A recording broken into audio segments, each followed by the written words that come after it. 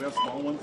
From vegetables to meat and even those little indulgences, the cost of groceries is climbing. We had a suspicion that prices were going to go up, but I don't think we realized how bad it was going to be. According to the latest government data, the price American consumers pay for groceries is up 3.5% over the last 12 months. For a family of four, that could add up to as much as $500 more a year. Analysts say on top of the pandemic, truck driver shortages and this winter's severe storms are in part fueling the uptick in prices. The whole supply chain is increasing and nobody wants to absorb that cost.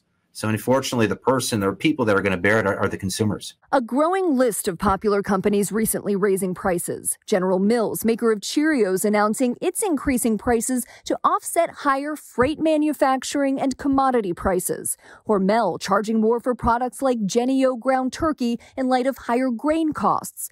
And the price of a jar of Jif peanut butter is higher than a year ago because maker J.M. Smucker says its costs are meaningfully higher.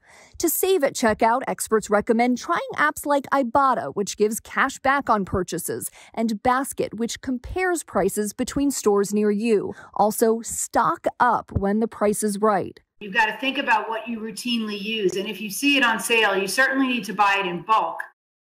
And the prices of just about everything but beef are expected to keep going up this year. And it's not just supermarkets that are impacted. Costs at restaurants are climbing as well. Marcy Gonzalez, ABC News, Los Angeles.